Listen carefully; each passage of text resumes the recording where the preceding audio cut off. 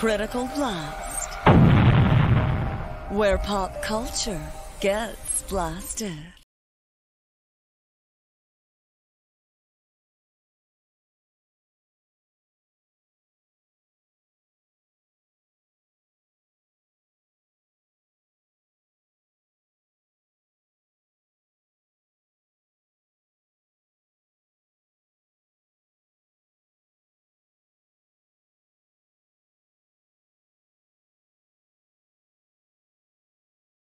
And good evening once again. I am RJ Carter, Senior Managing Editor here at criticalblast.com.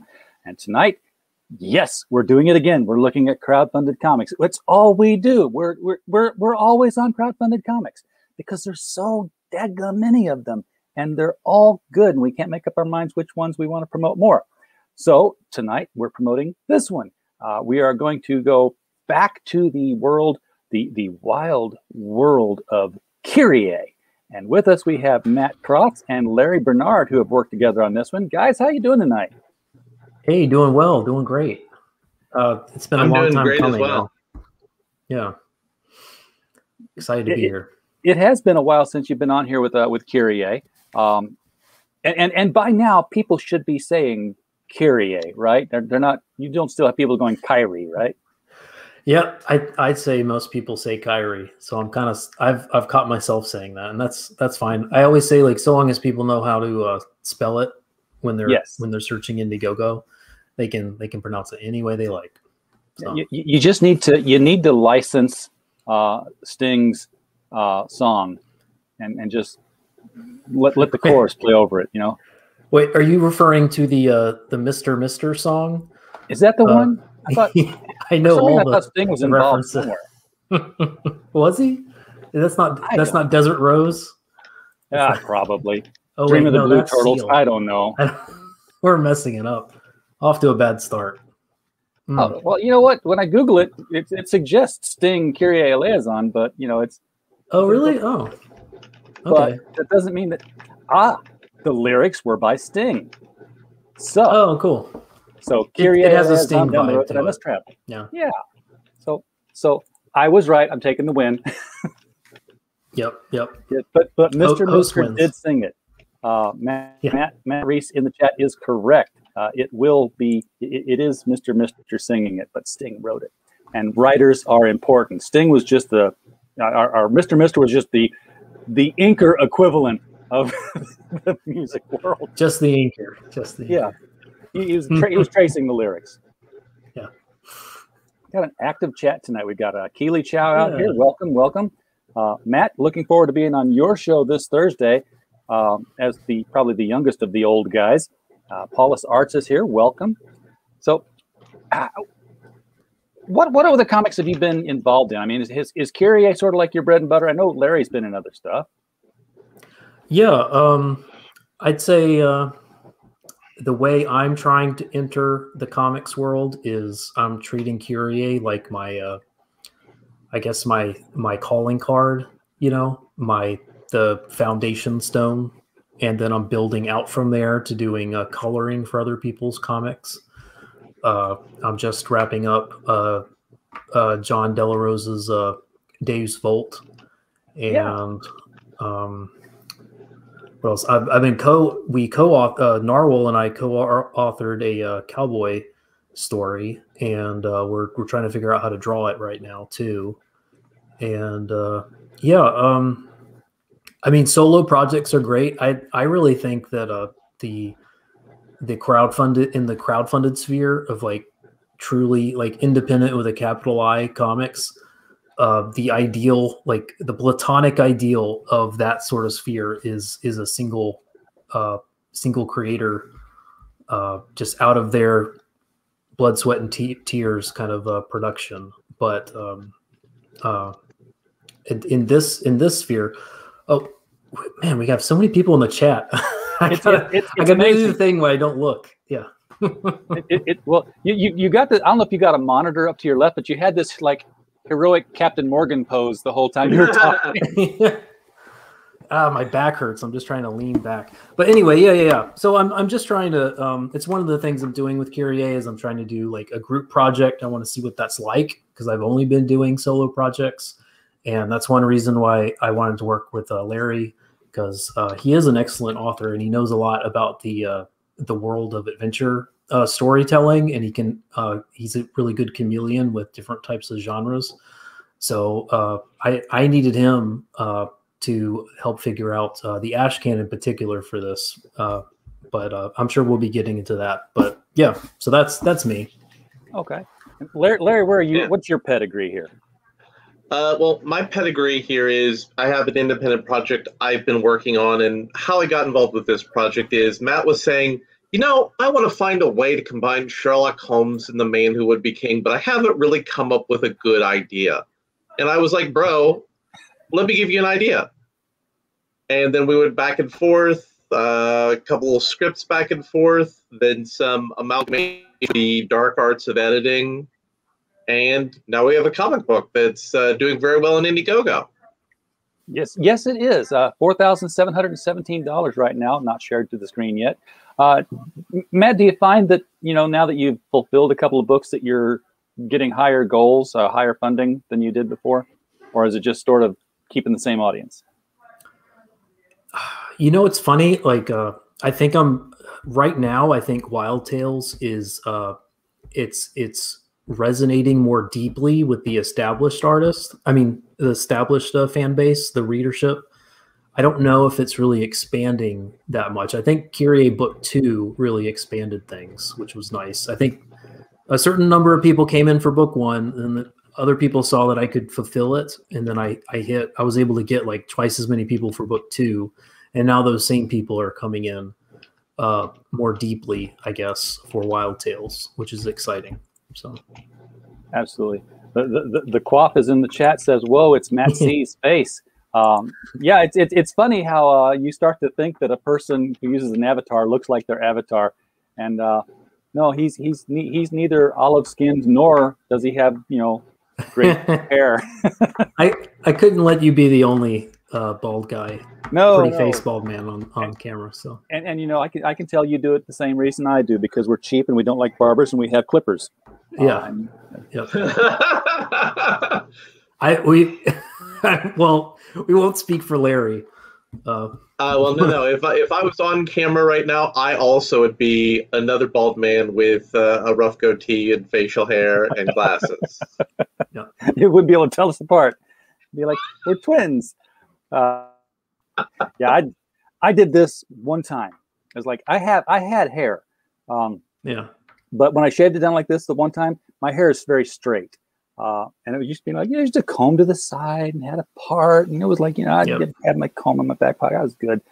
But once I did this one time, it was like it would grow back out straight, and it forgot to lay down, and it just kind of kept growing out straight. I looked like a Harlem Globetrotter. I could like reach in there for stuff. It would never lay back down again. I'm like, I'm screwed. I'm stuck. It's just going to have to always be shaved down. But yeah, the balds are taking over, Quaff. We're coming for your hair. So this is you talked about this story that you have collaborated on here with Dr. John Watson, and I've been listening to a lot of classic radio on my Sirius XM, and they're always doing the radio dramas of Holmes and Watson and stuff, and they always make reference to, you know, that, you know, this is written with the permission of the estate of Dame Jean Conan Doyle. La la la. I'm like, okay, well that was 50 years ago. Yeah, surely it's okay now, right? Yeah, that's my understanding. I guess they'll have to tell me if that's not the case, but it's well into public domain by this point. So same with Kipling, which made it just easy pickings, because no one's ever combined their universes together, even though three of their main shared characters fought in the same war. So it just made sense. Yeah, to handle. Absolutely. So. It's one of those things. It's like I told you guys in the chat when we were setting this up. I love it when two universes don't just merge together, but just basically reveal that they always coexisted side by side. And you just never really knew it until you saw the details fall into place. I had the same feeling when I was reading a comic book last week, of all things, believe it or not, when they did Lock and Key and The Sandman from IDW. One of the good IDW books. Sometimes they really put one out there. Yeah, the art on that's fabulous. It's gorgeous, and the story is it's like, yeah, this was happening at the same time Sandman #1 was happening, and it makes perfect sense all the way through cool. Oh, very nice. Oh, I'm thirsty. Hold on a second. Let me let's drink from my handy dandy camel hide koozie. Camel hide? Oh my gosh! Look at that Kyrie koozie. I have a koozie that's more colorful than that. Oh, of course. But that's the inspiration for many, for me as well. It doesn't want to fit the bottom of my coffee mug. So I think this. Yeah, we're all. We're all shilling out tonight. You got your Kyrie koozie. I got my Critical Blast mug that no one can buy. I can't even buy another one. I don't know where I got this one. And if you've seen my shirt, what? I didn't know she made those. That's great. She had this one and another one, and I'm like, yeah, it was a no-brainer as to which one I was picking. I'm man enough to wear that. I love it. Yeah. Loud and proud. Absolutely. So this is Tales of Kyrie. Is this going to involve any of your main characters from issues 1 and 2, or is this sort of like just set in the same universe? Yeah, so that was another storytelling approach that I wanted to take. Was so for the first 2 books, I already had them. I finished them at the point of me launching, and I knew that I wanted to keep having a campaign ready a few months after fulfilling the last one. And last year, for a number of reasons, including some famous reasons, some worldwide reasons, I didn't get as many pages done for Kyrie Book 3 as I wanted to. So I couldn't completely fulfill Book 2 and then jump straight into Book 3. So I thought to myself, how can I kind of tell maybe some of the other stories that I won't be able to get to because I'm not going to just keep doing the same books forever. Like, can I do something that's kind of like a sequel that never was?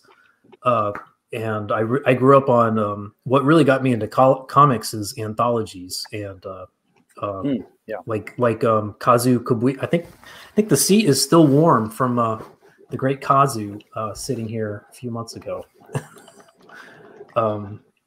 Like what he did with the Flight anthologies was, groundbreaking isn't a strong enough word, I think, for people who are just kind of perusing Barnes & Noble in the mid 2000s and just seeing like just a cornucopia of styles and people kind of doing variations on a theme. So I thought, can I do that with Kyrie? Can I tell slices into a larger world? And can I do that with some of the characters from the Kyrie series that I'm writing and drawing? But can I place it a few steps down the line from the main story, and then kind of allude to the fallout and the consequences of the stuff that's being led up to with the main story? So it's kind of a foreshadowing with the sequel, if that makes sense. So it's not gonna spoil the main books, but it's gonna flesh out. You're gonna see more context for what you can anticipate for how the books are gonna play out. So yes, so Myra, the main character, she's going to be doing some stuff. Oh, there's the camera. That's the female character. Let's get full screen. We want to see that. Oh. This comes with the Rubicon Club. That's a sticker. It's a magnet, and it's very fuzzy. Even better. Only magnets this time. Reusable stickers. but yeah, so we're following her life a bit later, and we're seeing her run around with a younger character named Lucius. He's a prince from Palmyra, and we're right at the end of the Palmyrene Rebellion, when Palmyra tried to make it go out on its own as a separate independent kingdom from Rome under Queen Zenobia. All historical characters, no fiction at that point. And in the historical accounts, Lucius drops off the record. We don't know what happened after Palmyra fell. So in my story, Myra picks up Lucius, and we're going to see what she does with him as her ward, I guess, trying to help keep him alive and keep him maybe give him some gainfully employed skills.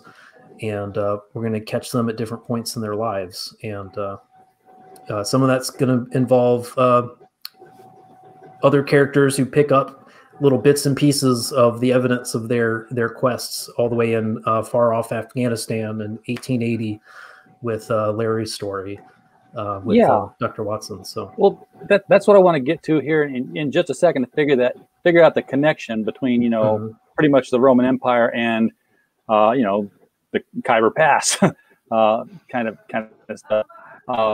More people joining the chat here. We do have a question. First of all, you mentioned Kazu Kibuishi. Had him on the channel, several months ago. That was fun. So yeah, it was great. If you've talked with him, then you've touched greatness, my friend. Yeah.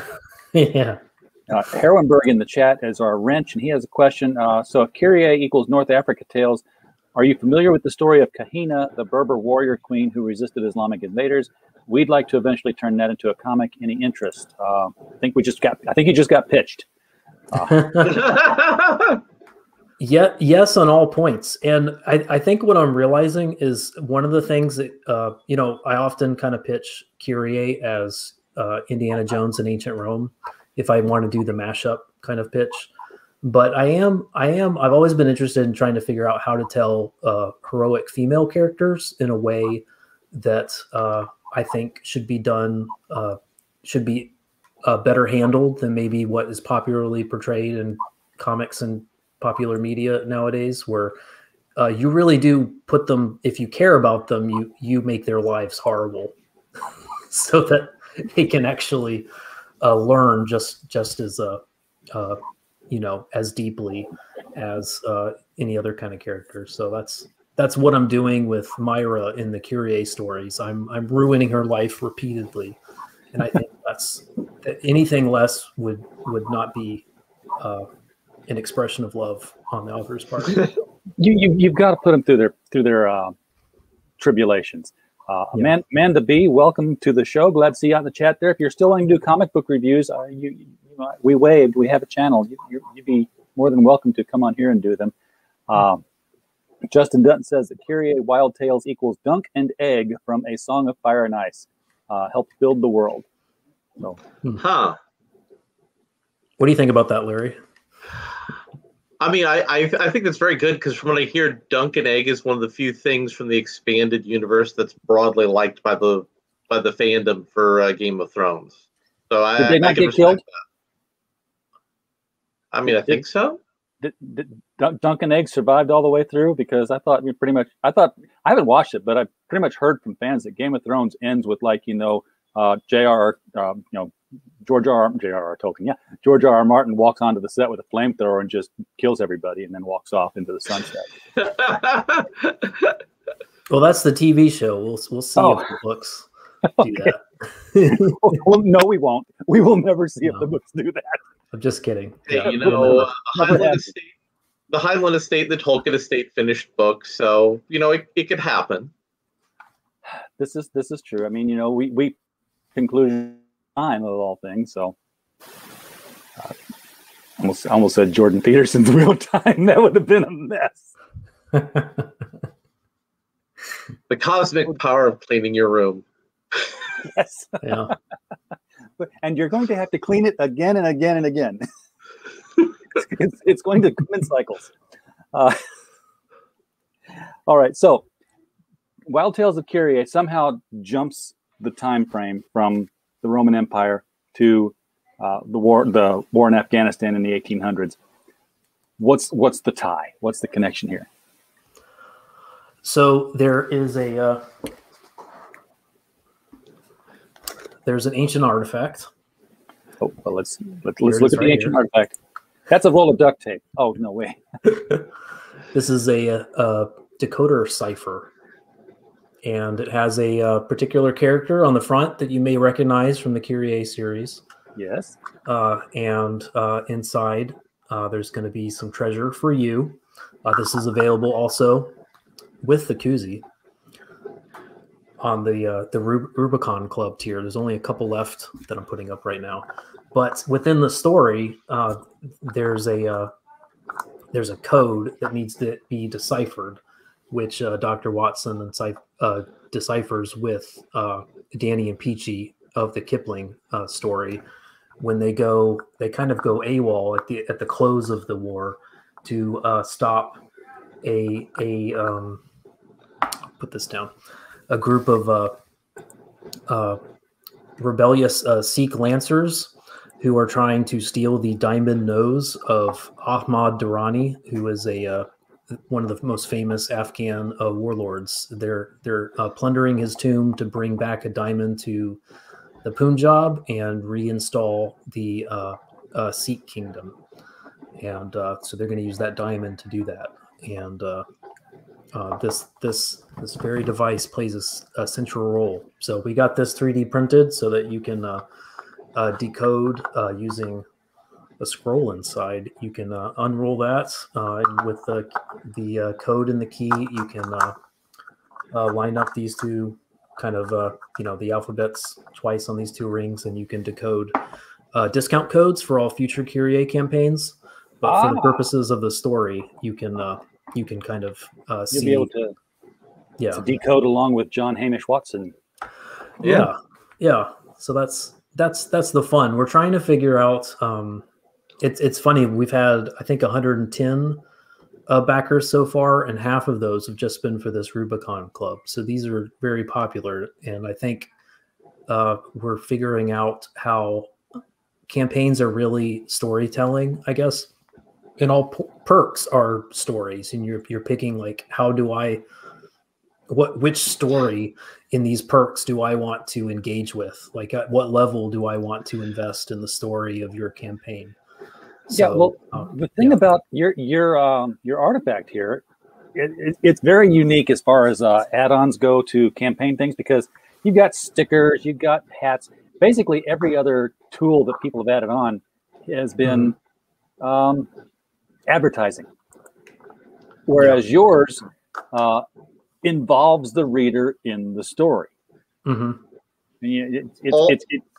ahead. Also, there was a question that popped up in the chat. So someone asked about battles between Sikhs and Gurkhas. Well, as it turns out, Danny and Peachy were both characters in a popular movie. Well, not really popular, but a cult classic of a movie starring Michael Caine and Sir Sean Connery, where they both meet a Gurkha in a rural Afghan village who becomes their translator and guide. And so I decided that when we bring these characters into this new story, of course there's a Gurkha with them to assist them in their misadventures. So yes, there will be a Gurkha fighting a Sikh in the story. I feel like I need to go back to like a junior college Middle Eastern history class to either learn how to read this comic or learn how to read this comic and then go in and ace the class like I know it. And I promise, Captain Cockney Spock, I'm one of his #1 newest fans. Any story with a red coat and pith helmet, I'm interested. We definitely do have that. I do want to assure you guys, so it's anthology stories, right? But they do have a beginning, middle, and end, even though a couple might end in a cliffhanger. You don't have to know anything coming in. You don't have to be having read the Kyrie books to understand what's going on. And that's just kind of another like behind the scenes aspect of this, is we wanted to tell some classic high adventure stories that can give you a taste using other people's art. I would say I'll just say some of my favorite artists that are out there in this sort of ecosystem right now to just give you their flair on the stories we're telling. And if you like it, and if you like, 12, 14 page, 17 page slices into this world, you can get 280 pages so far with the graphic novels. And those are drawn by me, but they're I have a weird art style. So maybe you'd rather start off with Jose Garcia, for instance, who did the Southwest India story. And yeah, so it's kind of like an appetizer, like a buffet of small plate tapas or something. And then we'll give you the steak dinner with the graphic novels. I love. Go ahead, Larry. Pardon me. What I was going to say is, pardon me. I was going to say it's also I actually really love Jason White's art style. I was exposed to him first through DS Bolt, and now working on this project. I never realized how much fondness I had for the old Prince Valiant comic books until I look at how he does his art. Jesse does his art, and I'm like going, yeah, that actually is really good for this sort of storytelling. Yeah, it's a very good style to emulate. I always skipped over the adventure strips when I was a kid because I was there for the Garfield and the Peanuts, and but every once in a while I would read Brenda Starr and Rex Morgan Indy. But Prince Valiant was, looking back on it, was exquisitely detailed and brilliantly colored as well. Well, and though it was, I'm sad when I think about those because it's like impenetrably. I mean, you have to be sitting down, I guess, reading. I don't know when you're supposed to know that the story's starting, but you have to be reading every week to even understand what's happening, which is I don't know. It's a travesty. I guess they could have just assumed that everyone was picking up the newspaper week in and week out for years to follow that, but you can't do that anymore. So, well, Prince Valiant was cursed with a bad haircut from the beginning, and that's that's the elephant in the room, really. Yeah, no. Like, really, Conan can show you how to cut your hair for battle here. That's how you should. That's how you should do it. But yeah, I love the anthology comics. I grew up on the Ghosts and the House of Mystery, and that's what I like was the horror anthologies. But cool. They did horror anthologies and they did war anthologies all the time. So. Mm-hmm. Related to that, something that I'd love to see somebody actually take on that nobody's done yet is something like in the Weird War space, because those were some very fun and weird comic books. G.I. Robot and what was it? The creature. Here's the thing, and I'm hang on. Where's my soapbox at? It was an era where comics were edited and written by people, believe it or not, who loved comics. And weren't just doing it to keep an IP alive. So when they go back and they try to put lightning back in the bottle again, and they come back and they try to redo Weird War Tales, and they try to redo, Creature Commandos, they fail because they try to make it something that it wasn't. And it's no good. just read 20 of them, then sit down and write another one, and you'll be in the right voice and you'll have the right tone, and just put it out there like it came out of the 70s unprinted before. People will eat that stuff up. Quit trying to modernize it and give it a morality play of any kind. It's just a comic book. It's not. G.I. Robot was not in history. Okay, it's just. That sounds great. I've never heard of G.I. Robot, but the name alone. He was in Weird War has my Tales. dollars. Wow. He was a robot in a uniform, and he went out and shot things and had feelings about it. Never talked. Never even had a thought bubble. It was his, just the way he acted would cover it all, and his platoon of humans would imply meaning on top of how he acted and how he felt. That was cool wonderful stuff. That's brilliant. You mentioned Jose Garcia. I had him on the show last week, and it's one of those many instances this week where I can tell that my fingers are getting smarter than my head, or rather, they have a mind of their own. They no longer want to listen to my head, so they're typing things that I would not more commonly type. Like I tried to put up a supernatural contest this week, and I kept typing Superman instead of Superna. Like, no, backspace. For whatever reason, I called this Wild World of Kyrie instead of Wild Tales of Kyrie, because I was thinking Wide World of Sports. Oh, I liked that you did that. I thought that was a nice personal touch. Well, it was completely accidental, I assure you. and when I add Jose Garcia on there, I totally botched his name because my fingers like, yeah, Jose Luis Garcia Lopez is going to be on the show. I'm like, no, not that one. Yeah. and apparently he actually gets Jose JLGL's email. Oh, wow. So he gets his mail, physical mail. They send him awards, and he meets him at conventions and said, "Hey, got any mail for me?" Oh my goodness.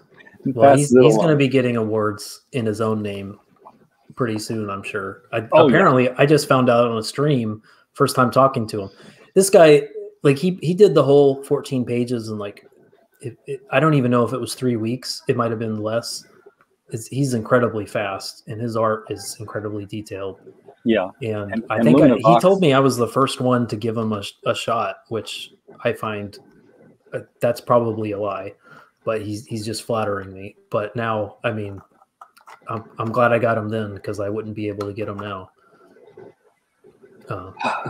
Can I just point out in the chat, Captain Cotton Spock, non-binary robots, transformers. That's probably the comment of the night. That's pretty exceptional. Yes, yes, they are. Sorry. The setup for that was Justin Dutton asked for a non-binary GI robot, which just makes sense, in this day and age. Well, robot, you can't have a non-binary robot because that's the code they run on. Oh my goodness! Great.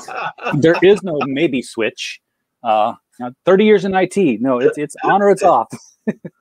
You hear that, Cockney Spock? That was the joke you should have made. Transformers is good too, though. I like Transformers because they do change, and they can change their mind.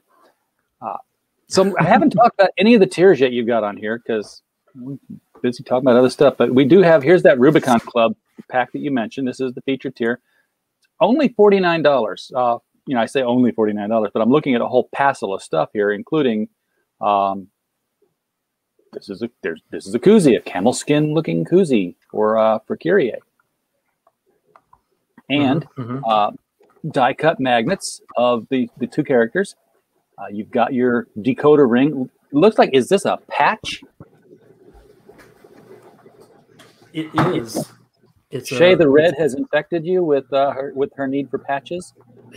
Yeah, she's exactly who got me to do this. Yep. Whether in DMs or talking on stream or anywhere, it was always patch. So I had to figure out, well, how can I make it more than just a patch? I found someone who could do gold thread, so it looks really nice and shiny. Very nice. So everyone can know, all your friends can know that you're in the Rubicon Club. That go perfect on an epaulette kind of. She's got to have a great looking jacket that she wears to conventions. It's going to have all these patches on it. Yeah. You actually do get some comic books with this too, by the way. You get the where are they? Oh yeah, you get Wild Tales issue number 1, and you get the Kandahar Crisis Ashcan, which is the John Watson, Rudyard Kipling characters crossover. And by the way, that's a pre-Sherlock Watson. Because he comes back from that war before he meets Sherlock Holmes. Yeah, well, that's what's fun is it opens with Watson. As you know, normally it's Watson recording Holmes's adventures, or both of their adventures, and for this one, it's Holmes recording a story that Watson's recalling from his youth, from the war wound that he's always talking about with his which canonically, I guess, migrates from his leg to his shoulder. Depends on when you're reading Conan Doyle, but Yeah. we get to see how he gets that war wound, and it's in our story. So, and what's interesting also about this is I was reading a manga from the Monogatari series, and it mentions how in all but one of the Conan Doyle Holmes and Watson stories, it's Watson recording things, but there's one which Holmes does it for Watson. So that was part of what inspired me to frame it with Watson telling Holmes this story. That, and obviously, if you're going to have Watson in here, you want to have Holmes in here, especially if the story goes on further. Oh yeah, and I was just gonna mention how it was a nice little reverse of roles there, that Holmes would be the one writing it down, because Holmes's writing style would be completely antithetical to Watson's. Because Holmes was always on to Watson about how he was you're making this too tawdry, you're colorizing things. It's just simple facts. They're common deductions. So I would imagine that if Holmes had really written something, it would be the most boring, dry thing in the world to read. Watson was in Kandahar. He got shot. Yeah. Fortunately, we don't have to do the novelization of this. Yes. Yeah. No, that'd be a little bit more of a challenge. If people do like this, we hope to do more. So that it'd be really fun to keep pushing the Holmes verse, Holmes and Watson verse, and see if we can take things into London and do future versions. Because the golden ideal for this is to put, so there's 4 stories here for just $15, both bagged and boarded. But we want to do another round of this maybe in a year or two, and then we can collect them all together. And there'll be multiple, this is part 1 of the Kandahar crisis, and then we'll do a second part with Watson, and then we can collect it all into a like a hardcover edition or something that looks more like Kazu Kobuishi's kind of thing. Yeah. So, by the way, you're being warned not to do any Jack the Ripper. Too much of that already. I haven't seen any myself, but Jack the Ripper's in Vestige. He's featured in Vestige. Oh, well, that's why I haven't seen it, I'm sure. That's not in CG. If you say you're CG, you're in CG. That's the rule. Actually, the rule is if somebody else says you're in CG, you're in CG. I don't think you can actually enlist yourself. You have to be pushed in by somebody else. So you alluded to the fact that this it's not on there. It's the gold patch, the koozie, the drawing, the ash can, the magnet, the gold. You don't have this. Something?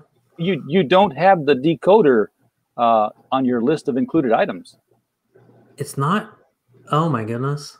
Oh, how embarrassing is that? That we can fix that in editing. Yeah. I promise you're getting it, guys. There's only 3 left, so you can't edit it now. But you alluded that this is going to be used in future campaigns for getting perks. If you have this one, you're going to be eligible for future perks because you have this one. Yeah. So that's part of the whole storytelling of these perks, right? So we're trying to make sure like this is going to pay for itself, because I'm sticking with Kyrie is going to be what I go back to every other campaign or so.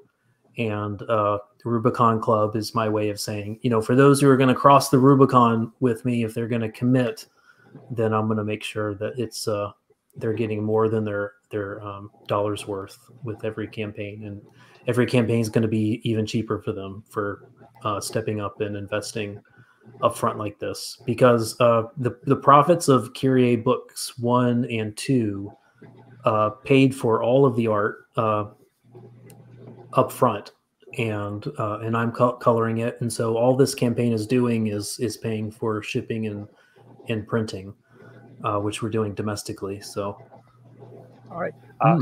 Jose Garcia is in the chat, said, hey Matt, are you familiar with Image Comics called and I'm sure he's talking to he's either talking to you or he's talking to the Matt in the chat. We got 2 of them here tonight. It's going to get confusing. Image Comics called A Land Called Tarot. I picture a Kyrie book on that writing art style. Hmm. I have not. A land called Tarot. That sounds really interesting.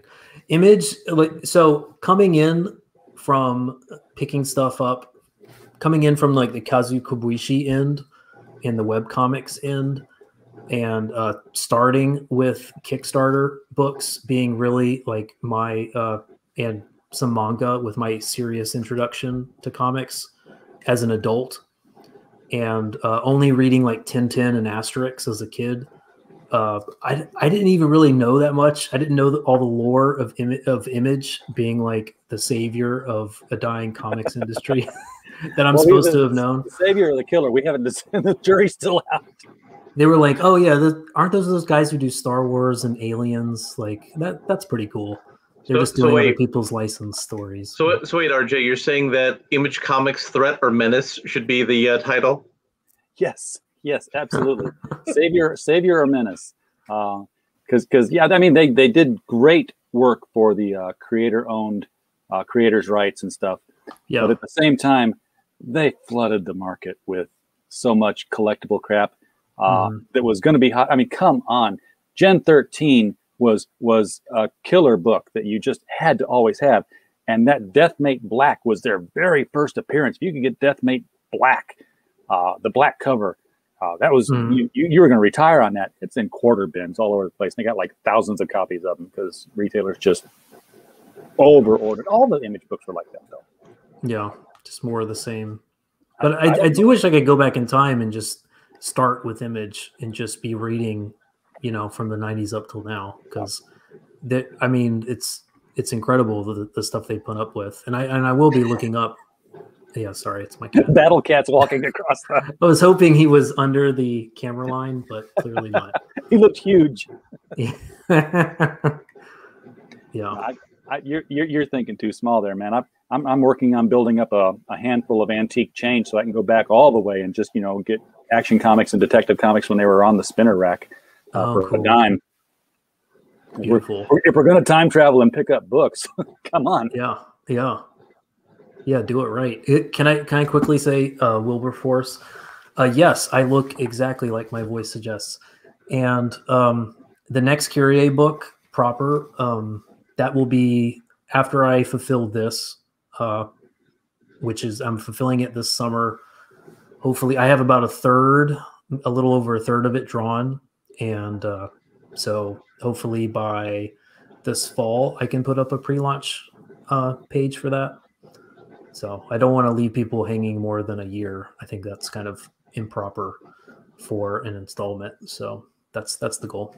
Matt is either correcting me on my Image recollection or somebody else in the chat. He can educate me Thursday, I'm sure, about what really happened with Image Comics. Oh, Matt, I love Matt. By the way, he co-wrote another story. I tried to with Matt Rees. I do have to say. He's such a special creature that I knew the only way that I was going to get him to stop fighting me on Twitter is to hire him. So he wrote the 1904 Japanese and Russian War, where we have a train heist situation with agents and double agents and Leninists and revolutionaries crossing each other to try and stop a Japanese dragon from being resurrected from an ancient witch's urn. So that's also in the story in this anthology, just for $15, $5 domestic shipping. Matt should have jumped in on the link. Damn, yeah. Get more people in here. So now you talked about a dragon. Now this is something that I have not asked about. And by the way, Herwenberg is our resident Google. And he's got the scoop on A Land Called Tarot, graphic fantasy novel by Gail Bertrand, who did Hellblazer and Time Warp, that has been called a cross between Mobius and Toriyama with very little dialogue. That sounds lovely. But you talk about resurrecting a dragon. Now, dragons are these mythological creatures.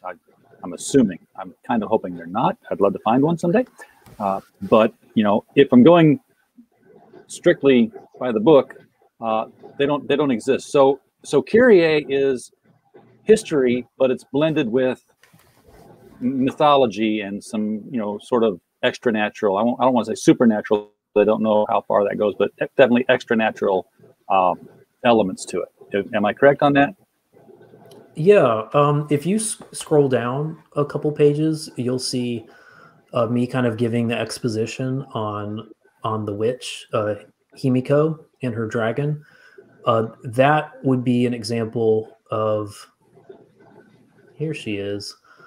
All of this is the history books, except for the dragon part. She really did unify Japan in the 3rd century at the same time as the main characters of Kyrie. She really was a witch, and she really didn't see anybody. She unified, and somehow by only speaking to one person at a time, she had like this confidant individual that she would see and no one else. And she ruled from a castle, and she used her dark arts to bewitch her enemies, and I bring a kind of bewitched prosperity to her people.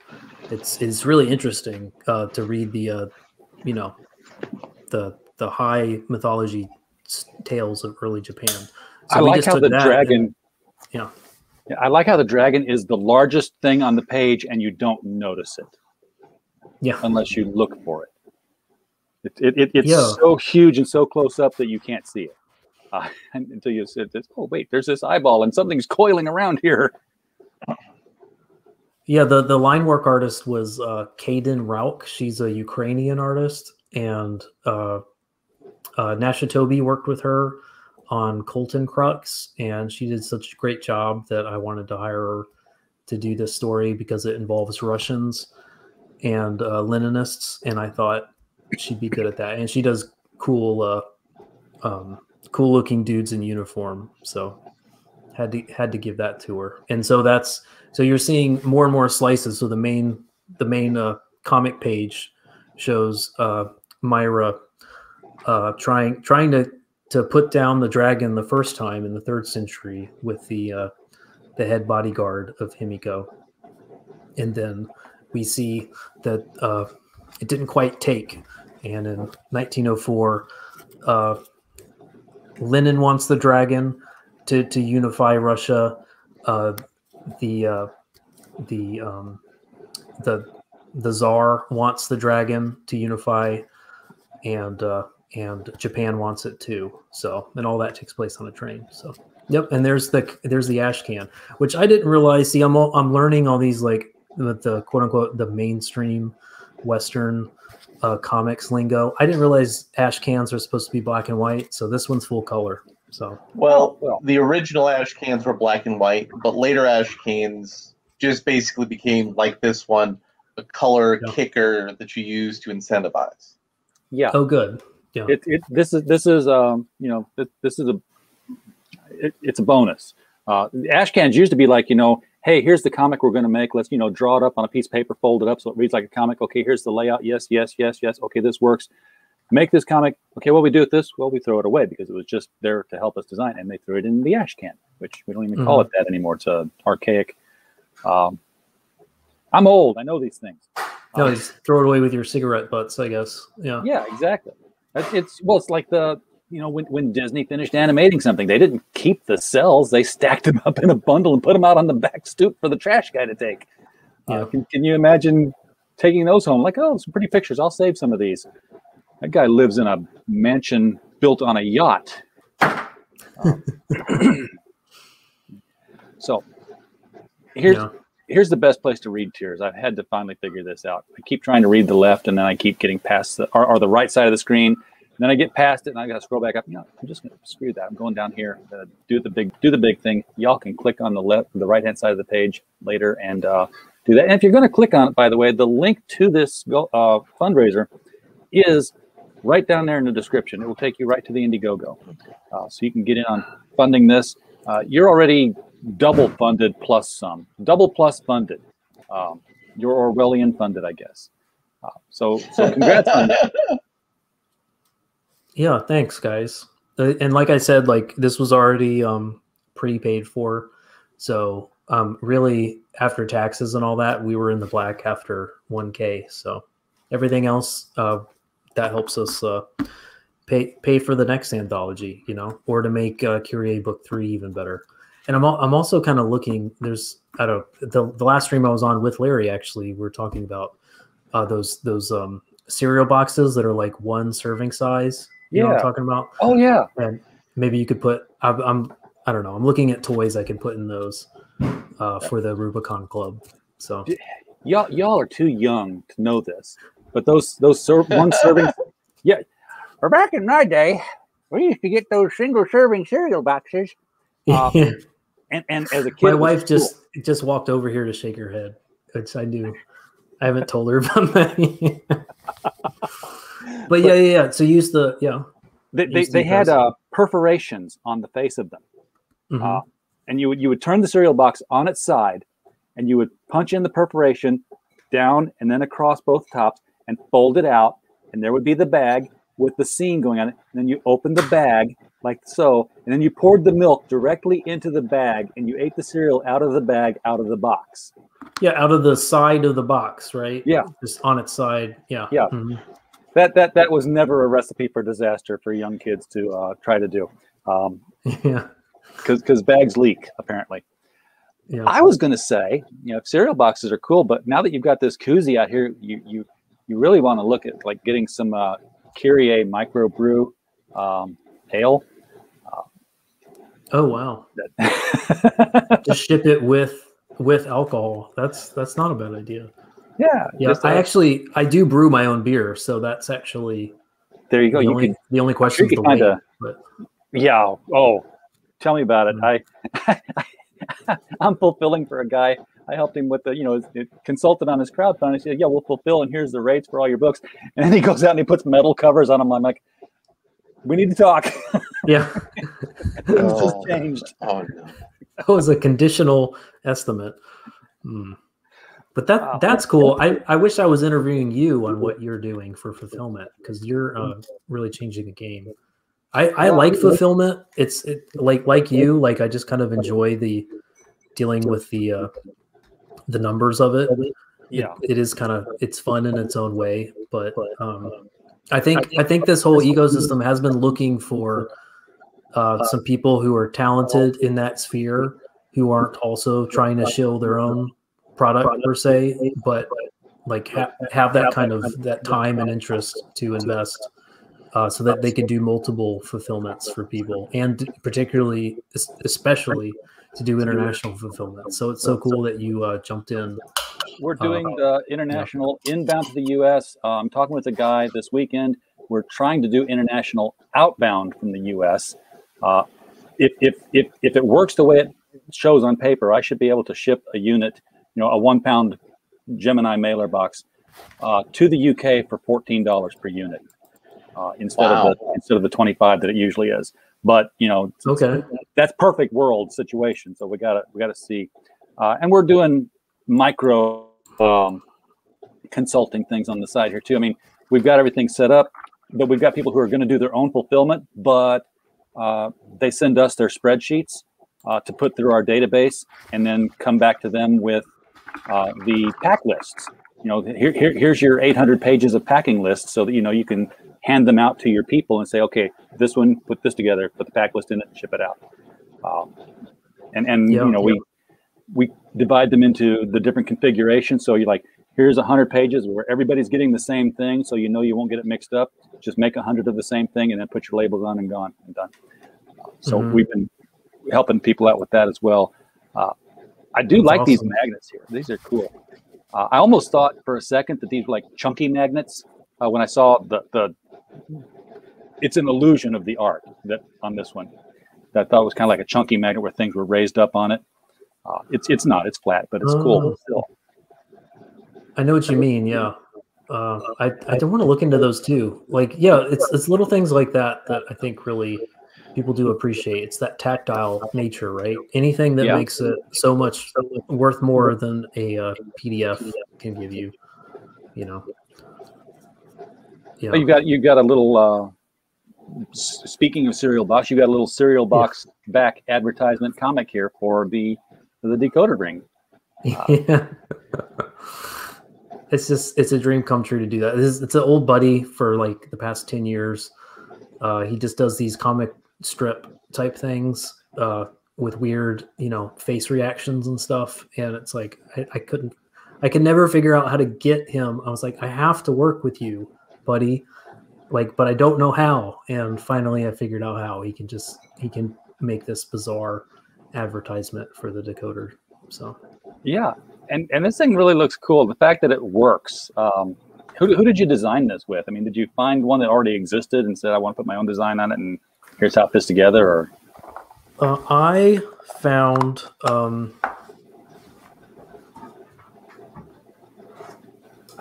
this basically. This is a prototype, and this already exists on, I think it's Thingiverse. Okay. And then with my 3D modeling skills, such as they are, I just put a bottom. I made the top, and I figured out what a second PLA plastic material could be that could imitate copper, and then I paint a patina on that copper. Got it. So it's hand painted. I made the cap. Yeah. So it's like a marble plastic looking material. It's kind of like cookies and cream sort of plastic going on. Yeah. And then on top is it really comes out as like a brown plastic, and then I paint it to look metallic. So this is going to be hand painted for people. So that's one reason why this has to be limited. Just There's only 3 more of them available, folks, by the way. So if you haven't got yours yet, it might be gone by the end of this stream. And of course, now, Matt, you're committed to making more of these things. Not this thing, but more relics from the world of Kyrie. And yeah. I swear to God, if your next campaign makes me translate "drink your Ovaltine," be sure to drink your Ovaltine. We will hunt you down. That's probably what the code is going to be. So but if you type that in, it gets you a discount to the future books. Yes, we'll turn that frown upside down. A crass commercial. Yeah. So you get two cover stock variants. How are these? Oh, I see. I'm looking at the pictures like, okay, this is one of those challenges where I've got to find the differences. Yeah, unfortunately, but you've got one's a gloss and one's a hologram. Yeah, and that's the one I don't actually. I did even get that printed, but I left that at work because I was showing it off to coworkers. But yeah, you can get holographic foil, like a radial burst. It's the same printer that Rags uses, so it's quality. They're doing this kind of holographic radial burst cover for Sailor Rogowski, so I needed to jump in on that too. So if you want that, and that's another thing we're trying to do. Like I don't know, the stretch goal things. I think a lot of people they're pleasantly surprised when they hit stretch goals, but people aren't really gunning for them. I just think people would like it more if my quote unquote stretch goals are just optional perks, and you can just buy in. I can give you a cheaper comic if you just want the comic, which a lot of people just want the comic, so I can give it to you for 15 instead of 20 or 25. Or, if you would prefer to get holographic, and some people don't want the shiny variant, I don't need to do a one size fits all with these campaigns. So if you want more, you can get that, and it costs more to print. So it's the same. I'm not making any more of a profit on it, but it costs $5 more to print. So it's just 20 for that. And if you want all the swag, most people actually, I think from the feedback that I'm getting is people think it's a nice thought, but it goes right in the ash can. If you give people a lot of bookmarks and stickers. Yeah. So I just figured I'd give you, permanent stuff that you can keep if you want it. Some of which you might want to keep around. I know Justin Dutton's already thinking about keeping his weed in it. That's not the first person who said that.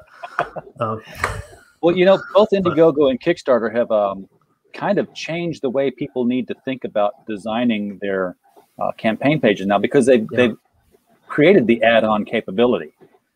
So you don't have to have. I've got to have 18 different tiers to get every permutation possible, so that they don't have to. No, you just, here's the book. Other stuff to follow. So you can get, the gloss cover for $15, the hologram for $20. Am I reading this right? That they're $5 to ship domestic? Yep, that's correct. All right, so that's cheap at twice the price. Well, no, not really, but it's average at twice the price. If you bought anything on Indiegogo before, especially crowdfunded comics, this is a deal.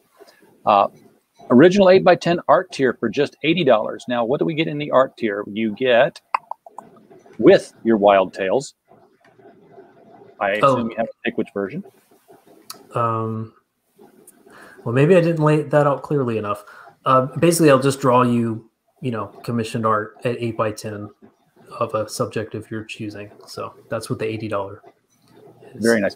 This is, I like, what to draw to sell your campaign. I'm just going to leave it at that. These are pretty faces. Thanks. And it's very, a lot of attention gets paid to the boobs, homage to the boobs, but an artist who can draw a good face will always get my money over, a bad face on top of big boobs. Yeah. Especially with expressions and everything like that. It's just, it's difficult. Yeah, I don't think I'm big. I don't think I'm the guy. We know a lot of guys who can handle that better than I can. Let's just say that. With there's a lot of TNA guys, and they do a fabulous job, and I'd just be inferior. So I'd rather just draw a pretty face and put some cool cultural clothing on it. Yeah, and those art pieces that you have there, those all look like those would all be excellent T-shirts. That's a fun idea. That's a fun idea, Larry. Yeah, you're at the point where you could do T-shirts. This is why I hired this guy. I tell people on their first campaigns, don't do anything with your first campaign but the book, some stickers, and if you're going to do stickers, not your character, unless your character's standing under the logo, but definitely do the logo, because you want something that people. The whole reason for stretch goals and the whole reason for the add-ons is to turn your backers into your marketing team. You have a stretch goal out there so that people who have backed the book want the stretch goal and continue to push your book to other people for free, and to make you more money, and then you pay them with a stretch goal. That's really what's happening there, folks. And yes, we know that TNA could be AAT. and am I the only guy out there who doesn't go for AAT because my CDO says no, it should be ATT because you've got one of one and two of the other, and it's CDO because it's the same thing as OCD, but the letters are in alphabetical order as they should be. That's a joke. Yeah. It's supposed to be a joke. I just see. I think there was a in the expanded universe. There was some sort of weird variant of the AT-AT or the ATST that was like an AAT. So that says a lot about me. That's what I'm thinking of. Yeah, it's an Imperial Assault Walker of some variation. Rather than now we can have some fan artist out there draw up some giant mech of an AAT that'll be like, a mech with big bazoombas, big guns, big guns. Big guns. Yeah. 2 of them. Yep. So what do you get? Story 1, Spectre of the Witch. This is the Russo-Japanese War by Matt Crotts and Matthew Reese. Matthew, if you knew this was, you should have asked for the link, man. You should have been in here. Story 2, Rebel Gambit. This is not, taking place on Hoth. This is the Queen of Palmyra. This is the 14-page story with Matt and Jose Garcia. I like that I know all the names on here. This is I can Oh, I can good. look at these and I'm like, hey, this is going to be quality because I know these people. My God, you got Fresher Luke on here. He's friend of the channel. He's had him on. So 3 stories there, and then the Kandahar Crisis.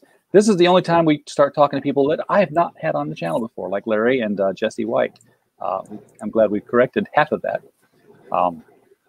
Now, you talked about the Kandahar Crisis Part 2 earlier, and I kind of didn't grab onto that hook. Is this... Well, never mind. It says it right there. I'm an idiot. I just got to read the text. So how much of a cliffhanger are you going to hang us on here until we get Part 2? I mean... Well, it's kind of the other arm of this anthology. It's following Myra throughout the course of her life after the events of the main Kyrie series. That's really just arm 1, and that's all the stories except for these ash cans. This ash can and whatever the next ash can is, and the next, and then the Kandahar Crisis Part 1 and 2 is really the other arm, where we're really trying to see like how far we can take this Dr. Watson story. So really, I mean, it is a bit of to be honest, I think it's a very satisfying cliffhanger. But we've already, I mean, with the funds of this, we've already paid for Part 2, so that'll get, probably later this year, get put into production, and then we get to. Okay. Larry, I think, correct me if I'm wrong, Larry. Let me bring you in. So we're like Part 2. We're really thinking more about like how can we. So Watson is telling a story from his earlier in his life, but Part 2 is going to be more like, okay, now these events are really hitting them, Holmes and Watson, in their shared present, and now. I mean, why is Watson telling Holmes this story? Yeah.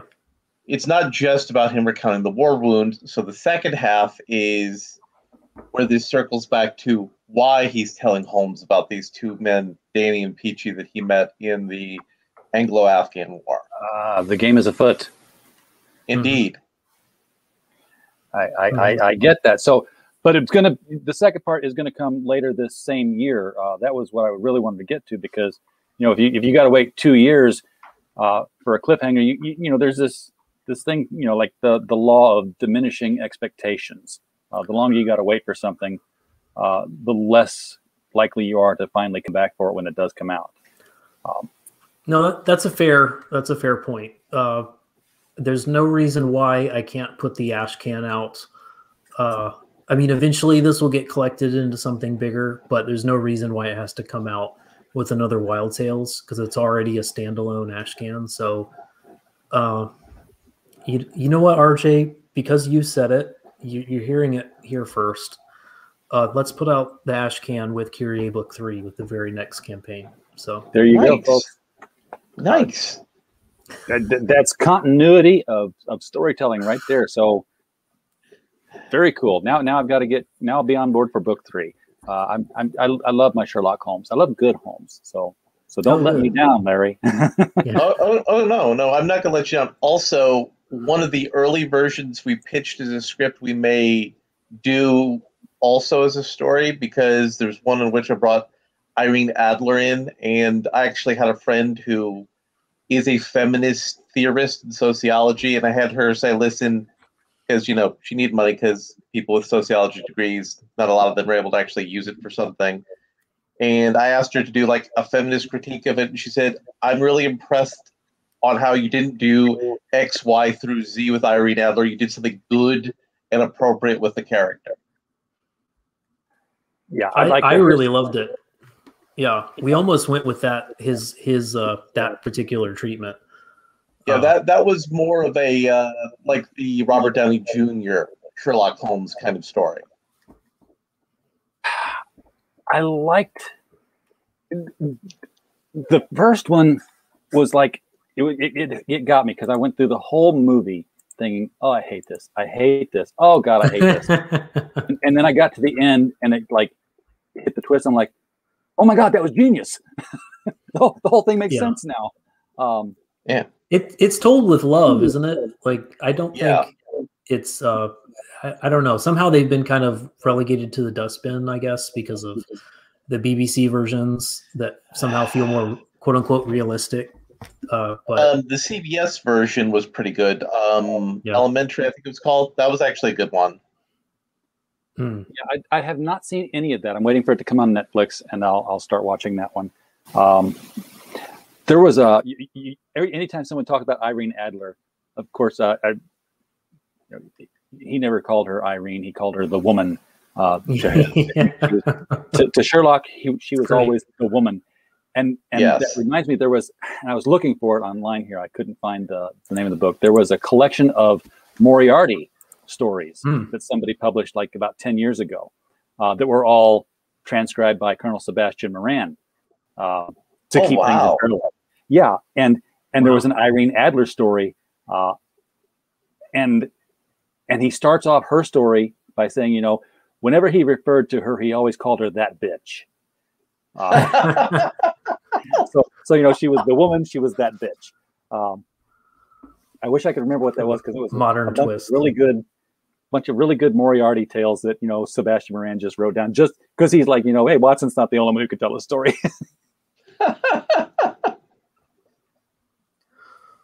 So, that's fun. Yeah, and that's really the campaign. That's it. So that's it. That's the campaign, folks. So yeah, get in on that. Get in on the.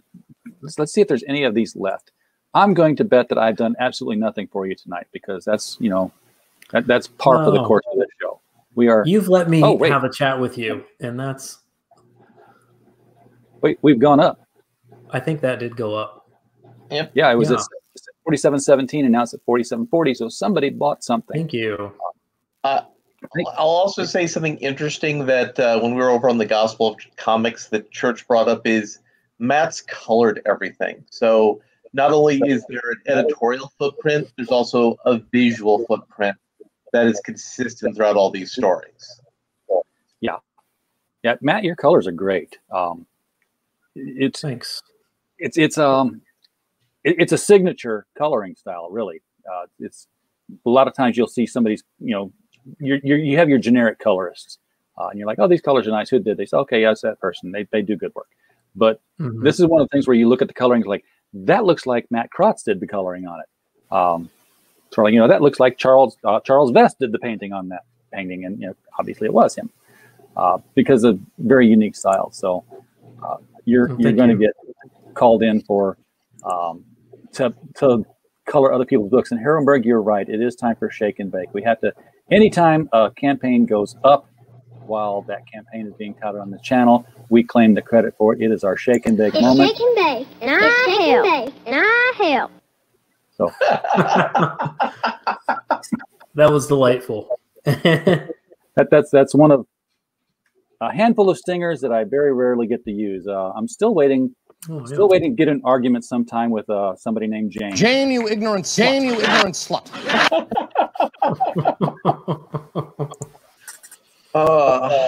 Well, Bianca Zombie, welcome. Yeah, you're here just in time for us to say goodbye, Bianca. So, guys, this is a great looking book. I'm adding this one to the ones that I'm going to be backing. Yes, I do actually back books sometimes, guys. Because I really want that decoder. We're going to start seeing Twitter messages in code back and forth.